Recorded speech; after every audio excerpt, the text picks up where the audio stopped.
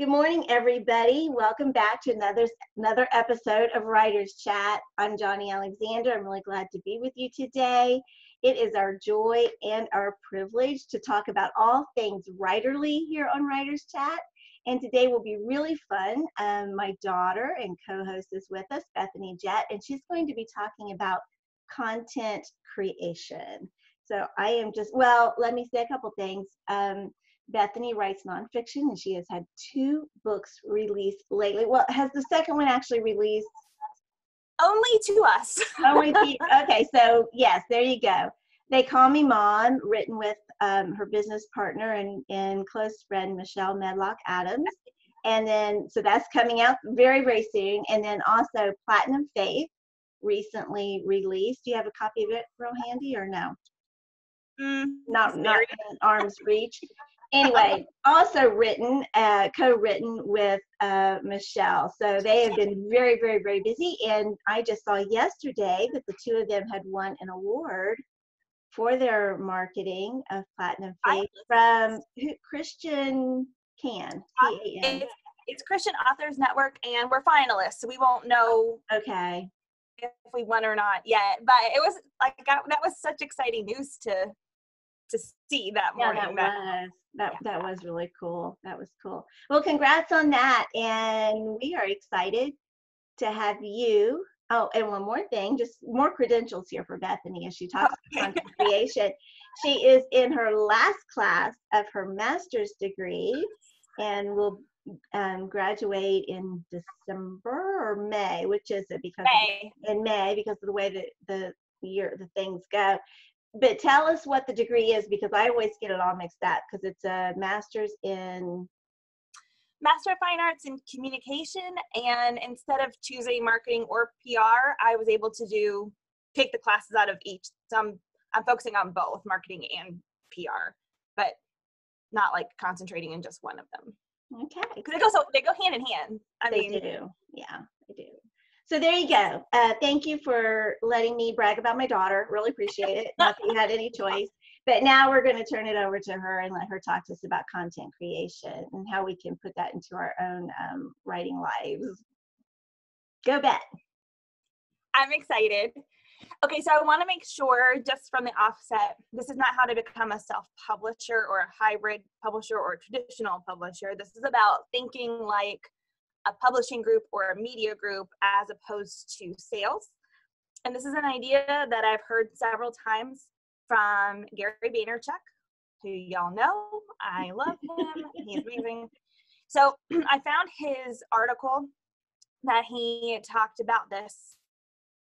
Yes, like a publishing group, like he talks about like a media company and in terms of creating content. So I'm going to pull up the article and put a link in here. So I'm going to be doing a lot of screen share today, if that's okay. That's fine. Great. Go ahead and grab the link so that there is one bad word. I'm just telling you, because I do not want people to complain to me about it, but there is one. So, and it'll probably be on screen. So if that bothers you, just close your eyes because it's somewhere in here. All right, so I'm going to share screen. All right, here we go.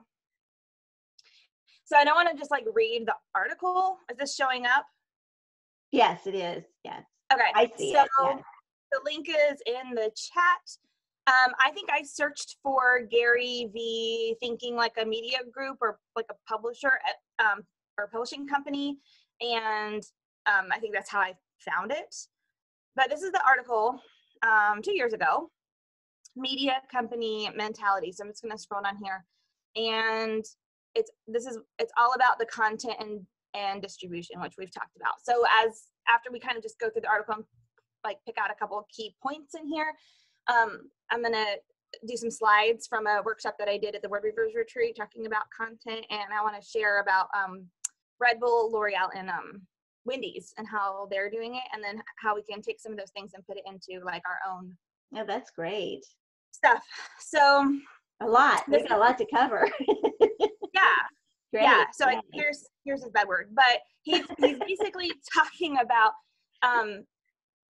creating content around what it is that you're doing or around your brand. And so we've talked about content 6 in here like several times. So if you've created like 6 umbrella categories, then like you're ready to start creating content around there. So it's really about sharing content and creating stuff that works for you. So I'm going to go off here because I don't want to just read it, but I did pull some quotes. And he said that instead of trying to sell, if you're sharing posts underneath of your content umbrellas, if you're creating content that is relevant to it, then the sale isn't required. And I like that because so many of us might not have a book that we're trying to sell at the moment. We're pre-book. And I think that's probably the most important time to start building brand and creating content. So you're engaging with the audience who will eventually buy your book. And so by doing this, thinking like a media company or like a publishing company, like he says, he doesn't really mean like a publisher, but creating like a media company, then you're creating content around certain ideas that are going to bring in and attract readers. And then he says, the content that you produce doesn't even need to be related to your product or to like what we would say would be our actual book, because you can say, here's the articles that you need to read about this. Like that's creating value, it's creating engagement for the consumer, and you're building relationship with them and also strengthening your reputation as someone who understands what's going on within those umbrella context things. And then he gives an example in the article, if you're looking at it, about a plumbing service who, if they gear an ad, you know, towards, I think he says Yankees fans, like people aren't confused about, you know, oh, does the plumbing service sell baseball or whatever? No, but they're reaching to a specific segment of people who might now remember them because they've been targeted in a way that identifies with something else that they like. So like mixing the two things, which is really, really great. And then oh, sorry, sweetie. I was gonna say one thing about that is that, you know, like I read that too and really, really like that example because obviously the plumber, this fictional plumber, is a Yankees fan. So it's like just kind of taking those interests that you have and building on those, even if they are very different from the focus of your book. Yeah. And I was listening to his podcast. He has a curse-free podcast now, so just Google curse-free Gary Vee. And you, like, if you don't, they'll bleep out all of the bad words. But he was talking about like a cookie company, I think was the question.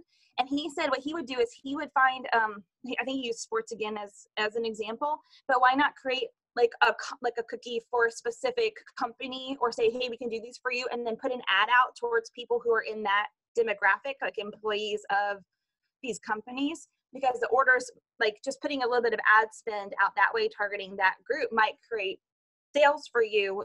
You're still just selling a cookie, but now you're doing differentiators and putting it into where people are going to see it and use it. And so I think about that book, I don't have it with me, I just thought of it, How to Get 1 Million Followers in 30 Days, which I've mentioned on here before. I'm still only in the first chapter of it, but there was so much value in that first chapter about taking things like just some quotes and maybe adding some commercial-free music to it, or whatever, just doing these little videos of easy content that would be easy to create and doing very low ad spends to try to figure out like who is your demographic on Facebook, because you've got an entire marketing strategy set there with the Facebook ads.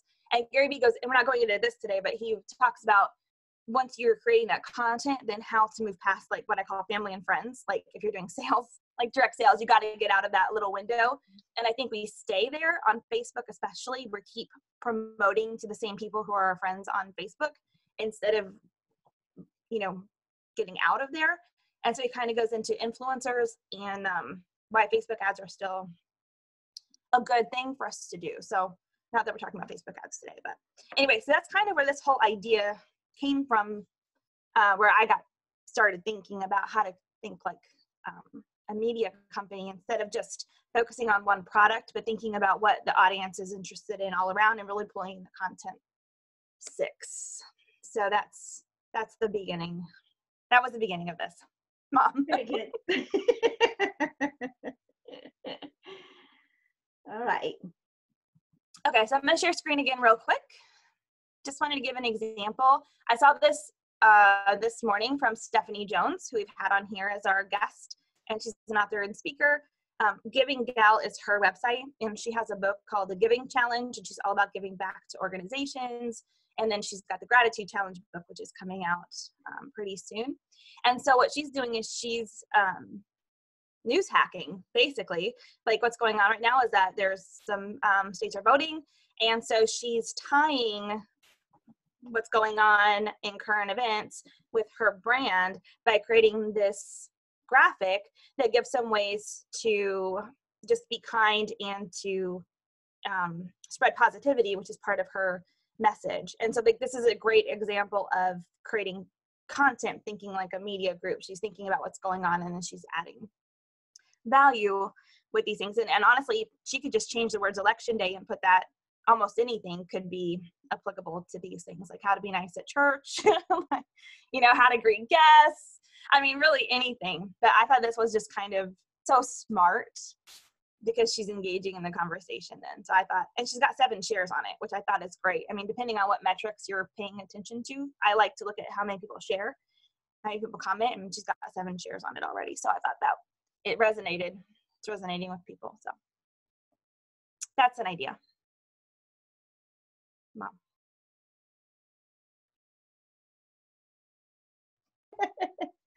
I'm trying to get the 1,000,000 followers link in the chat, so I was a little distracted, but I agree with you. That is a great idea. Yay to Stephanie. Content 6 is just an idea that my sister came up with, and it's basically taking, we make 6 boxes, or like we number our paper 1 through 6. We do this all the time. We consistently revise our content 6. And yeah, probably every quarter. I bet. Yeah, and so we just think of and it doesn't have to be 6, but we just think of 6 broad umbrella categories that kind of help define who we are as a person, as a brand, things that we like. And then it kind of helps focus on what we're going to post on social media, perhaps with the exception of Facebook personal page, because that's really more of like a place to be personal with people. It's not so much a place to be marketing. But so like on Instagram, for example, so like I like to, like Michelle, my co-author, my best friend, business partner, she loves to fish, and fishing is one of her content 6. She does it all the time. You know, she likes to write for like those kinds of magazines and things like that. So fishing would be one of hers. And so anytime she's doing anything fishing related, it works for her in her Instagram feed, or if she's putting it on Twitter or any kind of thing. But it's not for me. It's not one of mine. So like if I go fishing with her, it's probably not something I'm going to put on my Instagram main feed because it doesn't fit within my content 6. It might be something I might put on my Facebook personal page, like, hey, Michelle and I went fishing, because they would care more about that Michelle and I were out doing something together rather than the fishing aspect of it. Or I might put it in my Instagram story, you know, and tag that way. So it's just kind of a way to hone in like what you're going to post like on Instagram feeds. And Pinterest, I think, works well for this too. At least if you're trying to get your 6 main idea boards set up, you know, fishing wouldn't be one of mine, but then planners and journals wouldn't be one of Michelle's. So if she gets something, she might put it on her Facebook page, but it's not going to be something she's talking about on her Instagram. So it kind of helps you know what to post and not post. I hope that helped kind of explain that a little bit. And then we like, oh, that was like an auctioneer.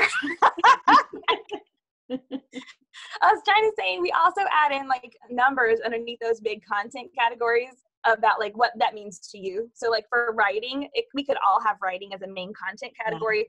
That if we each listed 5 things that we would post about writing, it would be very different probably for all of us. And so that just kind of helps you figure out what you're going to do.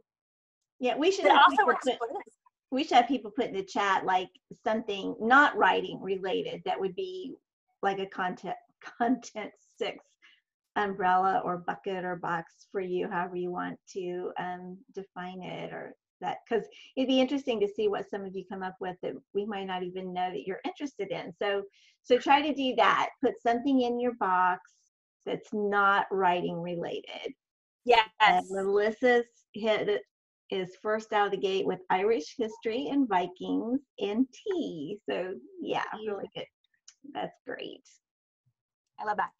And also this also helps determine what your bio is as well. So it can help you write your bio based on your content 6. So like my sister, for example, she just got a puppy, and we will text each other screenshots of our Instagram bios.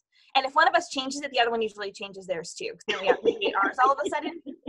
But she had something about her dog in her bio. And my first question to her was, is your dog going to become part of your brand here on Instagram? Because if not, it doesn't need to be in your bio. Like, no, it doesn't. That's harsh. No, it wasn't harsh. That's how we were in strategy mode.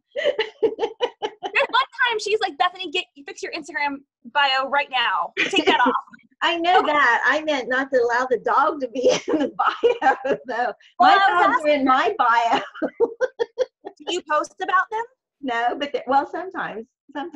My So newsletter. I was asking, like, My newsletter people get to see pictures of my dogs probably more than anybody else, but yeah. So like, I've gone back and forth on this because now that I have Sadie, I'm like, do I want to use up my character count to talk about Poms? Mm-hmm. And am I really after that group right now? And so like, it was there for a little while and then I took it back out. So like, if we do dog training, it'll probably go back. It'll move into a content 6 category. So. Oh gosh. So there's that, you guys. All right. I know. Yeah, I kind of got off on that. Okay, so I have some slides from the workshop. Let's do some slides. Did anyone else talk about, oh yeah, we've got a few more. Cooking and family from Norma. That's really cool while you're getting your slides up. Learning how to prepare taxes. Ooh, I'm with you, Mary. That's kind of yuck. And cats. Yeah. Gardening and sewing from Renee. Hi, Renee. I'm glad you're here. Glad you're with us. Yeah. Cooking is great because you can put recipes. Mm-hmm. And it's popular. Food is such a huge thing on Instagram. Yeah, it is. And Catherine's brand is Snarky Rainbows. It's cute.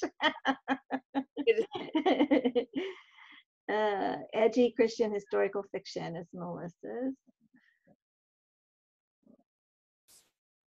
All right. I was waiting to see if any. No, they don't need to match your current work. And that's kind of what Gary was saying. Like, baseball has nothing to do with plumbing.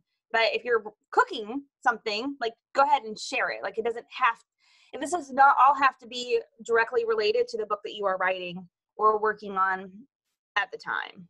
Because you want people to get to know who you are too. And if they share your interests and other things, then that helps build that, it helps to build that relationship. So, yeah. Yeah. Yep. All right. And pets are a popular one, really. I mean, because lots of people have pets and they love their animals and, so forth and so on. Well, publishers often will hope that there's a dog or a cat in the book so they can put it on the cover because they sell. Put it on the cover, yeah. If I have to name a brand as a center of my work, so critters of all kinds and vintage. Yeah, I like the way Catherine said that. You're the brand. Yeah, you are. So, like, whatever you love. So, like, for example, we've got 2 books releasing this fall: the Platinum Faith Christian Living book, and then a mom devotional. It's like really 2 audiences, even though there's a lot of overlap there. And so, as we were writing the book, moms became one of my content 6. So, like, a lot of parenting memes, like mom fails, like all the things that we kind of like enjoy about parenting with each other online, those kinds of things. That could change in a year from now when I've got another project, and like the Cinderella Rule, the dating book, that's something I want to bring back, but it's not a content 6 right now because I've got other things that have to be in those categories. It could be content 9, it doesn't have to be 6, but sometimes some feeds that are really, really well done even go to, I've seen some that have just narrowed it down to really 3. And if you just look through their photos, you could pick out the 3 things that are consistent in almost every image, or there's one piece of it down, and the feed looks beautiful and it's very targeted, and then it can grow really well. So it just kind of depends, like Crime by the Book, Abby. I've talked about her. We could look at hers, but she's fantastic. But yeah, your brand, that like content 6 lets you get out of just the writing aspect of yourself and into like other things that are going on in your life or what you like. And those are things that you can be talking about as thinking like a media group too. So let me just go through a couple slides.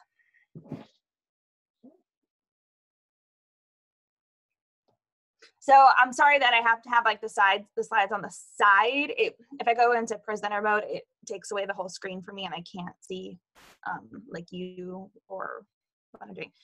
So with content, this is, marketing is about the message. It's not about me. Oh, cute. So sometimes we forget that, like we think it has to be about pushing a book. And then I know you guys can kind of see the sides, and I've already told you what brands we're going to talk about, so I kind of ruined it. But just looking at these photos, any guesses if you didn't know the brands, what would be something that would tie them together? Any thoughts, Mom, how these pictures are? Well, they look like extreme sports that I would not be involved in. Yeah. That I might watch on television and think, oh, wow. But yeah, I don't know what, I forgot. I know the two brands you said. I don't remember the third one that you said. And I know it's not Wendy's or L'Oreal, but I would say it could be sports equipment. It could be the clothing. It could be an adventure outdoors type company, like a whole store. Yeah. So who is it? It is Red Bull. Oh, Red Bull. Okay. So, well, okay. So like Red Bull, I'm skipping around. So Red Bull has a very defined target audience, just like when we write our target audience in our book proposals, and it's young men who love extreme sports. Yeah. Well, that eliminates middle-aged men, old men, men with money, women who love extreme sports. That's a very niche audience, but successful brands, in marketing class, in one of them, they talked about you market towards your cool kid, who is your target audience, because everybody else who's going to buy your stuff wants to be that very 1% cool kid. Right. And so that's who you market to, because everybody else will come in. And so this is a very, very niche group. Not only is it people who love extreme sports, but it's also a very small category of those people. But what Red Bull has done really, really well is that they've aligned themselves with all of these extreme sports companies. So going back to this, if you remember the guy who broke the sound barrier, first the human to break it. If you can see, it's kind of hard to tell, but on his uniform, it's Red Bull. It's on his helmet. It's on his suit, because they were one of the sponsors who put up money for this to happen, because they are aligning themselves with things outside of an energy drink, because that's at their core what they are. But when you think Red Bull, you might think energy drink, but you also are thinking about extreme sports. So this is the other picture. This was the ad. I just cut out the little thing. When I say it's about the message, not about me, the message is find your wings, but this ad is not focusing on the fact that there's a flavor or it's good, but energy. It's aligning itself with this kind of sport here. And the can is small and the graphic is what's big. So like this is about the message. It's not about Red Bull, but they've aligned themselves so closely that this makes, oh, I love this. And that's what you think of Red Bull then when you think about these extreme sports. And you want to be that person vicariously. You want to live that adventure, and you think if you drink Red Bull, then yeah. There is something psychological to thinking, to having a tool will make you more productive. Like using this system then equates to the success. That's psychology. And then this, the skateboarding. Again, the ad, Red Bull is really small down at the bottom. It says Red Bull gives me the energy I need to make it to the top. And that's Andy McDonald, who's a 2007 X Games gold medalist. Wow. So like just to break it down, like we have the target audience, but then if we were to break it down into genre, I just took genre because that's all the different kinds of, those are all the different sports that they kind of align themselves with. So like you can be more than just one thing. They've taken extreme sports as a very broad umbrella category, and then they can focus their content based on all of these little things too, just kind of like what we're talking about. And then with Red Bull, like they don't just focus on extreme sports. Here's an ad that they had targeted to women. And this one was coming from, it came in the winter, so it was an evergreen type of content. And the idea behind it was to get people off the couch and start moving. So again, it goes in with that whole, it's not an extreme sport, but it goes along with that health, fitness, category that they're in. And then the Red Bull, if you can see, it's the small thing down on the gym, so it's subtle. And then there's a little logo down there. And then I love this one too. Like, how could we take things that we're doing and align it with holidays? Because energy drinks have nothing to do with Christmas, but Christmas shopping, we all relate to the sprint before Christmas. And they tied in the word sprint, which again goes back to their exercise, health, extreme sports connotation. It's just really, they just have really, really brilliant marketing. And again, this one is geared towards women or anyone who's doing those like last minute shopping kind of things. It's funny and it's relatable, but it has nothing to do with the drink. And so they do have a lot of ads that are just about the drink, new flavors, here's what it is. But then they also do a really good job on this side of it where they make you like them as a brand, even if you don't like their drink. I don't think I've ever had Red Bull. Really? No. Yeah. So then the questions when I was teaching is, what is my brand? Who is my audience? And then how do I take me out of my message? So Red Bull is one of the companies that gets talked a lot about in the marketing things. So like if you're ever wanting to Google more about them and what they're doing so that you can kind of apply it, they're a company to look at because they're really, really smart.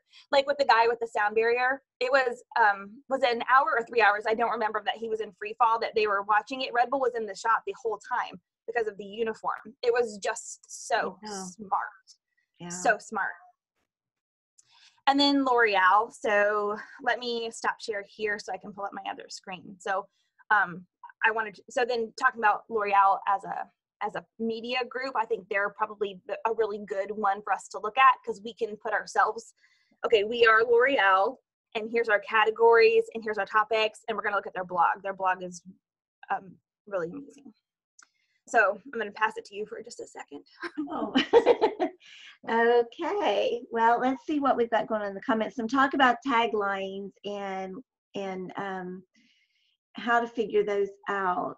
That can be a really hard thing to do, but I don't know that we really want to get off on this topic right now, but since Bethany gave me the floor, there's an interesting podcast episode of Novel Marketing that talks about, do authors really need taglines? And several years ago they did. And now for fiction, especially, probably not so much now, unless you've got one that really, really works. Because again, people are looking at you and they're looking at your books and they're not necessarily going to remember your tagline. Brandon Collins has one. It's called Expect the Unexpected. And she also has trademarked Seatbelt Suspense. But she did that early on and it has sort of become synonymous with her and her books. But anyway, it might be an interesting thing for you to listen to. So it's the Novel Marketing podcast, and just go through until you find that episode.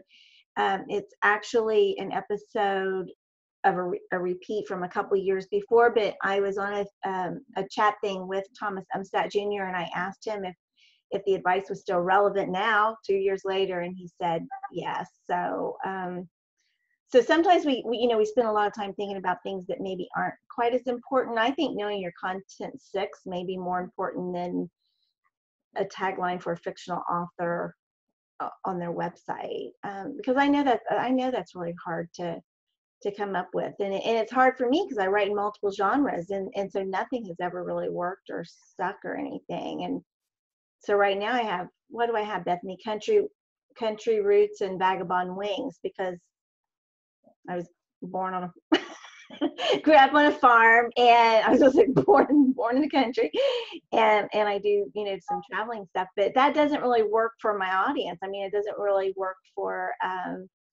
because I don't write country stories necessarily. So it can just be a hard thing to figure out, and something I'm going to be revamping here in the next couple months too. Okay, turning it back to our expert. Oh. Acting on information. But sometimes farms are wonderful, Renee. I agree. Sorry. Sometimes taglines are more like people write their mission statements as a tagline, and it's really more for them and not for the reader. Exactly. Kind of like what you're saying. Yeah. Yeah. Okay. Ready? Yes. All right. Here we go. L'Oreal. Well, before we talk about L'Oreal,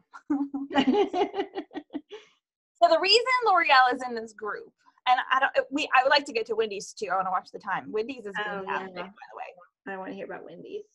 So my last class was PR, integrated PR campaigns.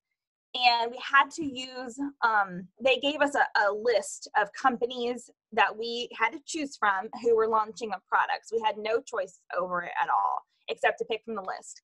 And so I chose L'Oreal, and the campaign had to be about them launching a women's deodorant. I'm like, okay. So I tried to get her to let me switch it to books, and I was not approved. So I learned a lot about L'Oreal as part of the research, and I am so impressed with them as a company. I learned so much. They're not just cosmetics. It's actually the L'Oreal group, and they own, or underneath their portfolio are so many brands like Biolage, Urban Decay, one of Giorgio Armani's, I believe, I don't have the list in front of me. There were so many brands that I loved, and I had no idea they were in L'Oreal's portfolio. And they do so much like charitable giving and giving back, and their mission, and I don't know, they're just fantastic. And so then when I was looking through their blog, I thought, this is how I want to be as a writer and an author, with the content that I love to talk about. This is what I want to be doing. And so I'm kind of looking to them now too, as I go into 2020, and kind of want to revamp how I'm creating content and articles. So I'm going to go ahead and show their site, and let me see if I can grab the link here in case you want to look at it on your own computer. Okay, so one thing, this is their beauty, they call it a beauty magazine. So this is a slideshow, but what I like is they're talking about a smoky eye, and then they're talking about a tutorial from this beauty guru. And we've talked about when you're creating content to share other people's stuff, it does not and shouldn't be all your stuff. And so they align themselves with experts within their category. And so for L'Oreal, their main one umbrella category, which is great if you can get one main one even, would be, well, actually it's not even just one, it's beauty, cosmetics, and skincare and hair care are the four really that they have. So when you scroll down, well, here they are right here. This would be like if we were doing this as an author in this category section, 1, 2, 3, 5. Skincare, hair care, hair color. You could put these as just hair though, these makeup. And then they do a lot for the environment. So that would even be another one of their content 6, which you're not going to see on this page. And so like there's some categories. So think about how you could break down your content 6 as your categories. And then this is the kind of content type that we could be doing and perhaps should be doing or start adding in slowly. But on this side, they've got articles, videos, slideshows, guides, experts. These are all resources. So when you come to their beauty magazine, it's all about you. What category are you looking for? How do you want to learn about it the best? What exactly are you looking for? And so then I clicked on this one, is dry shaving a major mistake? Because I wasn't sure if they were going to pull any kind of, like if they were going to add one of their products into here. So this is under skincare concerns. And they've got their social media, and they have links like embedded in there so that you're staying within. Do you see these are linked right here? Mm-hmm. So they're keeping you on the site so that when you're jumping around or you're going down rabbit trails on this topic, you're also not leaving there to go somewhere else. There's different places for you to go. Over here, as soon as you scroll down to a certain point, you've got this ad that pops in as a coupon, which is value then for you too. Now this is one of their products, which is great. So I'm just going to click out of that. And here we've got like it's called a listicle, or BuzzFeed does like the 21 ways or all those kinds of things. They're doing lists. 5. This is not like rocket science, right? They're just breaking down, what is this? 6 ways that it affects your skin. Yeah, why you shouldn't do it. Yeah. And 8 shaving mistakes you could be making. Boom. You can click there. And then they've got some other stuff on their website, other places for you to go to so that you're staying here. It's not just ending down at the footer. So that was great. So just looking at their different, here's one, best waterproof eyeshadow and why you should use one. Okay, that's great. They're even talking about their brand, but then you could also find another brand if you wanted to. They're not like pulling you in and making you person. Let's just click and see what they said. It's beautiful. Yeah, Melissa said it's very well organized. It's very clean. Mm-hmm. And then there's a link to buy. And then again, scrolling down to a certain point, pulls in the ad. And then we've got another list, 10 times to wear waterproof eyeshadow. That's, and 3 tips. It's just value. It's just value. So they become the place. Here's their different categories. And then this would be their lists underneath each one of those.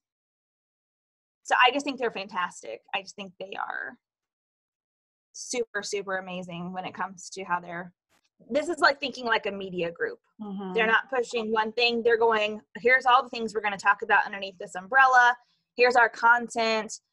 And here's ways that you can view it. And they've got it in all these different forms for you and on all the different platforms. So it's really about you, their audience. And they have a very targeted demographic as well. I mean, their target is women of a certain age, of a certain financial place. I mean, that's key to who they market to. And again, it's niche, but yet this content is for everybody. And they are even diverse in how they do their content. They do it for different age groups and, make sure they have all the different shades and things. I just think they're fantastic. So. Yeah, because, what we have to keep in mind is we can make just like Red Bull did, so make our audience so niche does not mean there aren't going to be other people who aren't going to be interested in our products or our books, but we have to know that very special, unique, ideal reader and know who she or he is. And that way we know where to find them.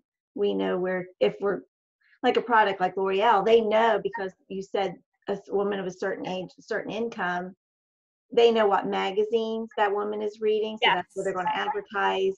They know what shows she's watching on television. That's where they're going to advertise. Red Bull, they know what that young man who's interested in extreme sports, what he's doing in his free time. So they know where to put their marketing dollars. And of course, other people are going to see it and other people are going to use it, but they are focused on where they spend their resources. And we can do that too. We can be focused on, because we know we're all poor writers. We don't have a ton of money. So we've got, to use our resources wisely. So we've got to know where we're going to find that ideal reader, where she or he is going to be. Mm-hmm. I think they're great. I was really impressed with them as I, through those 10 weeks. I remember talking to you about it, Mom. Like, I know. The more I learned about them. At first you were so irritated because she went and you changed, and then you got to where you really enjoyed it. So that was cool. I did. I want to find the Wendy's thing. Oh yeah, this is pretty fantastic. While you're doing that, I'm going to read Catherine in the chat, who's with us.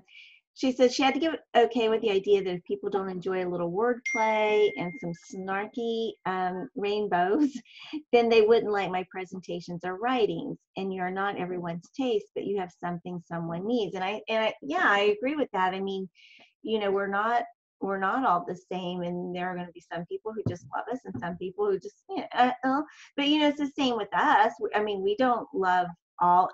Bethany and I are a lot alike, but we still have favorite authors that, the other one doesn't really, differences in that, different tastes. So you can't expect everybody to like you, but you find that niche, and there are people who love wordplay and who love that snarkiness, and that's the people that you need to, Catherine needs to focus on finding them, because they are going, and then they're going to love her, and they're going to talk about her, and they're going to tell their friends about her, and she's going to grow and grow and grow. I like you, Catherine. We like you. Oh, goodness. Are you ready? Yeah, I wanted to answer Melissa's question. She said, basically, a publishing group is a media group for your book that helps you focus that booking platform for your audience. I would say that L'Oreal is a media group. They think like a media group. They're a cosmetic company. skincare company, but they think like a media group. They're thinking about content for all readers and how to get that message across to the different readers and the different target audiences, and then secondary audience, and so on. So it's really just thinking about creating content around your brand and what you're doing, as opposed to some like a salesman is the difference. Right. But Gary Vee was saying, instead of being a salesman, you're being a marketer. So you think like a media group, how do I produce content in these categories? Like, and like getting that one umbrella thing, right? Like skincare and beauty, L'Oreal. Okay. But then they have hair care, body care, hair color. They have all those things that go underneath of that. And Michael Hyatt's another good one, leadership. It's so broad, you know, but he does a lot of it with books and with writers, people who have platforms and artists. Like that would be his niche. Whereas leadership for some people would be CEOs. Brendan Burchard is also like leadership productivity, but it's a whole different audience than Michael Hyatt with the same main topic. So it's kind of like creating your content in 6 and maybe even finding one word, one main bigger thing, and then just falling underneath of that. And still being able to do other things, but it's just where you're spending your time. And then even the article. Oh, go ahead. Well, as I say, and the focus, because and that can change over time, because Michael Hyatt, we've been following him for years, and he now has gone from being the CEO of Thomas Nelson and doing all this informational leadership. But I believe his focus more and more is on mentoring young men who are successful in their fields. I mean, so there again, he's not mentoring every young man. It's a young man who can put some money into having access to him and committed to working with him on a weekly basis or something. I mean, I forget what it was exactly, but there were a criteria that you had to meet to be able to be part of that mentor group that he had. So, you know, your focus too might change over time. You know, as you just got to start. And Renee was talking about just starting. You've got to start, and then you can refine it, and you can see where God is actually leading you to do, and that could change. Mm-hmm. Yeah, exactly. Do you want me to go into Wendy's? Sure. Okay, so I have a couple things about Wendy's, but the one thing talking about like me and the message, I need to share this slide first. I'm gonna do a couple of slide shares. Okay, let me know if you can see this. There's a lot of words on the screen. There are a lot of words on the screen. So this is towards the end of the workshop, and so after we went through Red Bull, L'Oreal wasn't part of the original workshop. We went into integrated marketing, the 10 steps of integrated marketing. And that is the green list on the right. And then, so we went through 10 ways that we feel loved. And then we did the 10 steps of integrated marketing. And so this slide was, they had all seen them individually come through and we talked about them. And then this was the one that brought them together. Because on the right in green, how we love others, those are the 10 steps that I learned in my marketing class. This is what you do when you're marketing. You're listening, utilizing active conversation, you respond quickly, you're asking questions, determining user interest, share stories, provide value, offer surprise and excitement, you're engaging, and then you remain transparent. And when I heard that, I thought that is a very Christian concept, all of those things, which is why I think I love marketing so much. And this is, you know, from my class and from my textbook. And I was like, well, what if we take that and say, how we love others, instead of calling it marketing? How do we love our audience, and how do we love our readers, and how do we love other people? Which I think is truly, it puts us out of the spotlight, and maybe it's easier to be more self-promoting when we're thinking of it in those terms. And so, and they have an equivalent in the blue. And so with Wendy's, they do these 10 really, really well. So I'm going to go into the Wendy's now, but you kind of needed to see the green side first before understanding like why they're so amazing. Okay. So this is a tweet from a 16-year-old in 2017 named Carter Wilkerson. And he texted Wendy's, how many retweets for a year of free chicken nuggets? And what you got to know about Wendy's is that they, like Catherine, like snarky rainbows, like Wendy's is like the queen of snark. Like their Twitter feed is so a little irreverent. They roast McDonald's all the time. Like people will ask them to roast them. So like the Wendy's people will roast people on Twitter when they get asked. So this kid just asks. And so this is a screenshot. Let me make it a little bit smaller. Can you see it? So here's his original tweet. And Wendy's replied 18 million. Okay. So then Carter Wilkerson retweets it. And so he's just saying he needs his free nuggets. He's got to get to 18 million retweets. Wow. Here's what happened. It took off. Just like Amazon, live your best life, Carter. Follow your dreams. Hashtag Nugs for Carter started trending. Microsoft joined in. Kathy Griffin, she did it. So these different celebrities were starting then to, push it starts trending. He got over 3.5 million retweets on that original. Here he is. And he is officially, this 16-year-old kid who asked Wendy's for nuggets for a year is officially the #1 most retweeted tweeter of all time. So not only did Wendy's let him have a year of free nuggets, they also donated $100,000 to the Dave Thomas Foundation. And then Carter started, I think his mom has some kind of case, I'm not sure, but he started a mom's run, I think in honor of his mom. And they started donating money to charity as well, like to do stuff. So a lot of good came out of this.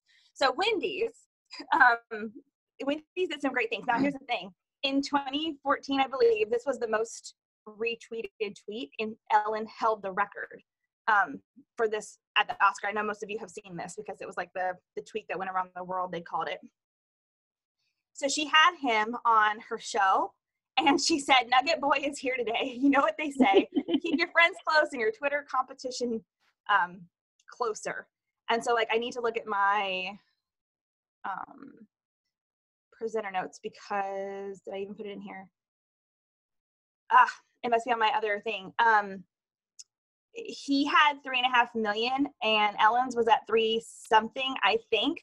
But that same year, so Ellen's was holding at I think 3 million something as for the most retweets. The second highest was a Justin Bieber tweet, and it was something 100,000, not even near a million. So Ellen's getting that 3 million was a big deal. But thanks to Carter Wilkerson asking for the nuggets, 3.5 million is a lot. So just to kind of put in perspective about how many retweets that actually is. That's amazing. So what I thought was really cool about that, going back, let me share the screen again so we can see it. Going back to Wendy's, they listened, right? Someone saw that tweet from that 16-year-old kid. They actively engaged him. They responded quickly. They didn't ask questions. They didn't really need to. It wasn't that kind of thing.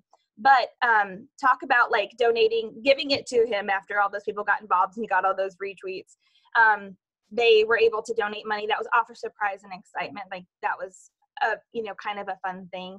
And they were engaging with him there. So Wendy's has a huge follower base pretty much because their tweets are so funny. So if you Google Wendy's roasts, I have a whole list. I know we're close to time, but I've got them on another slide where I started pulling some of their really super funny ones. So we could, if you wanted to see those, I can pull them up for the after party, or you can just Google them. But Wendy's is great. But they do that. They engage. And oh, by the way, I talked about the chicken sandwich wars between Popeyes and Chick-fil-A, and they released it on November 3rd. They brought the Popeyes chicken sandwich back. It was National Sandwich Day, which is really smart of them to choose that day, but I guess they're an official menu item now, so everyone can enjoy a chicken sandwich.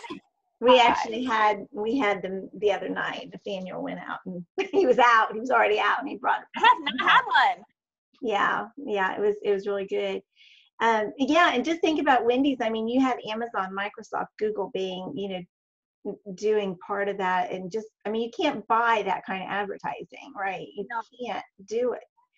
And so there you go. Apex Marketing Group was saying, going back to the chicken sandwich wars was another. I did 2. Wendy's was in 2 of my workshops. But they were saying with, for those of you who don't know, just the brief thing was Popeyes released a spicy chicken, or a chicken sandwich that was very pretty much copycat of Chick-fil-A's. And Apex Marketing Group said that now looking at it from all mediums, not just from Twitter, but based on that Twitter war that happened, that Popeyes earned an equivalent of like $65 million worth of engagement advertising as a result of that. Like, that's how much it would have cost them to get the reach that they did, all from a little Twitter war. So let's not discount Twitter. No, I guess not. But you wonder too, I mean, because then they were out of the sandwiches for months, actually. I mean, I think a couple months. Definitely. Yeah, because it was in August. So, yeah. So, I mean, we wonder how hurtful that was. I didn't realize they had relaunched it again on National Sandwich Day, but that was probably a good smart plan, since they had sort of lost some goodwill, I imagine, and then needed to rebuild that. Wow. Well, that was covering a lot. And I know there's probably a lot of questions like, how do I apply that? I mean, I don't know. Bethany and Jill and I talk about this stuff all the time, and I still just feel like I'm in the woods and don't know what to do. And, there's just, So I understand if you're feeling the same way, because we're not national brands and we don't have those kinds of resources. I think if we all just documented it, I need to do it too. But everything I do, I think, is pretty boring. So I don't really Me too. I live a very solitary, boring life. But I mean, it's my life. I like it. I'm fine with it. But yeah, it's like, I don't think people are going to be that interested in it. And so whatever. But it's easier for me to tell you what to do than it is to tell myself what to do. I will say It's really hard to look. It's really hard to look and say, okay, these are the things that I need to be writing about. I feel lost when it comes to me. But when I look at you, Mom, I'm like, I know. Mom, you're going on this trip. I need you to take pictures of this, and this. You're like, oh, I don't want to do that. I don't want to. I don't want to stop and take pictures on the way. All right. Well, anyway, we are at the top of the hour, but we do understand. I mean, it's not an easy thing, and it's just something you got to pray about, make lists about, brainstorm about, get involved with somebody else to help them help you do it. Final word, Miss Bet. Well, I have a shameless self-promotion, but not about this. Okay. Let me talk about next week, and then I'll let you do your shameless self-promotion, okay? So next week, Del, oh gosh, I just forgot how to pronounce his last name. Dewey. Is that right? Okay. Didway. Why don't you announce what we're doing next week?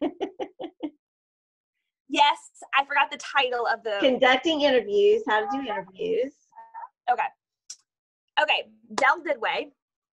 To know Del is to love Del, I will say. He's amazing. So he found Michelle Medlock Adams on LinkedIn. He said, what do I do? I'm not creepy. I'm happily married. I'm just looking like, how do I get started as a writer? She said, go to the writers conference. He did. I think he went to 2 or even 3 that year. He just said, I'm going to do it. Made tons of connections at all the writing conferences. And that was maybe 2 or 3 years ago. This is a very short amount of time. He is 14 books under contract or have come out now. All 14 are out, but one of his books I've got just right here somewhere, Dugout Devotions. He loves sports. And so he has these sports devotionals, but he has gotten interviews with the coaches, the main players, people that you cannot get access to in the locker rooms. Like, he has made his way there.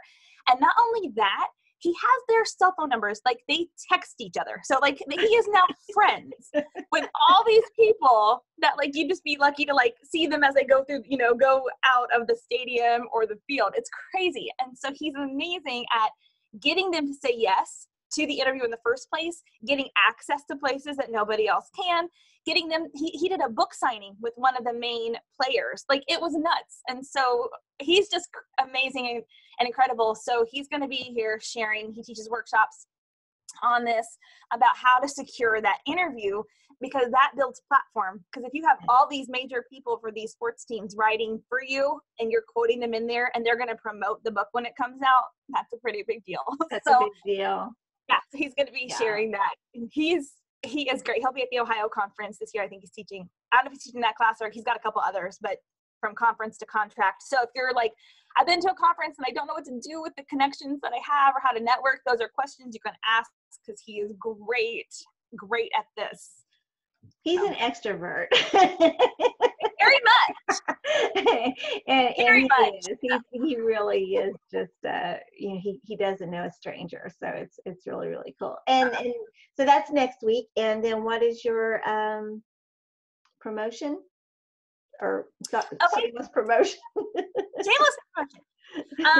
So we are hosting a women's conference online. It's going to be a virtual summit. It's called the Platinum Faith Women's Conference, and this one is going to be online. So we there's potential to have it at in North Carolina at some point.